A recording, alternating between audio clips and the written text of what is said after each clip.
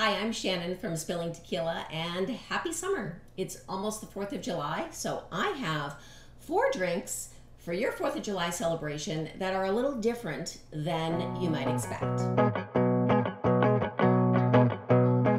Remember these? Your classic bomb pop, your firecracker. Well, Smirnoff has a vodka called Red, White, and Berry that tastes just like a firecracker.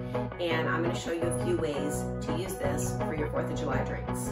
This first one is super simple. It's just 2 ounces of the Smirnoff and some sparkling lemonade. And it's really flexible. You can do whatever you want with this lemonade. You could use a sugar-free lemonade. You could make your own fresh lemonade, adjust the sugar how you want it, put in some club soda or a seltzer, anything you want, and you've got a nice drink.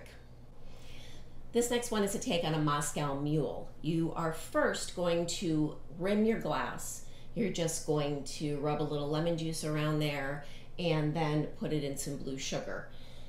You are going to mix 2 ounces of the vodka, a ½ ounce of Luxardo. This is maraschino liqueur, so it's pretty sweet, and 1 ounce of lemon juice. Shake it up in your shaker, pour it into your glass over some ice. Now I used these, not sure if you can see, but I froze some cherries in some ice cubes, and they kind of look like eyeballs, so I may save them for Halloween instead of 4th of July.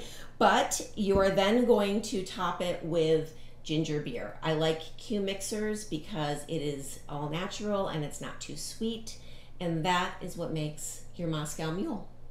For all you Mike's Hard Lemonade fans out there, you are just going to take a chilled Mike's, pour it into a glass, and mix in 2 ounces or 1 ounce, whatever you want, of the Smirnoff.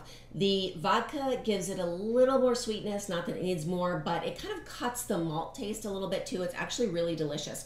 And it looks a little plain, but watch this. Right before you serve it, remember these firecrackers? Just float one of those in there. Check it out. This next one is pretty special. I am in love with this drink. It's so pretty. The way you make this, first of all, you're just going to pour into an empty glass a little bit of grenadine, like maybe a ½ ounce to an ounce. Then you're going to put in tons of crushed ice. You're going to fill this right up to the top with crushed ice. Pour in about 5 ounces. Now, depending on the size glass you use, you want to use a tall glass. You don't want to use anything that's too wide, so you can keep the layers going on here. You're going to pour in about 5 ounces of tonic water. I used this one here, the Lemon Fever Tree tonic water. And then the trick here is to pour 2 ounces. You're going to take this Empress gin, okay? It's got a nice bluish purple color, and it changes when you mix it with things. So you want to make sure it doesn't mix to get the layers. You're going to take 2 ounces of it and slowly pour it over the back of your bar spoon, and that will give you a beautiful layering effect. It's not hard. I succeeded my first try. So there you have it, folks. There are 4 awesome 4th of July cocktails. I hope you like them, and I hope you have a great Independence Day.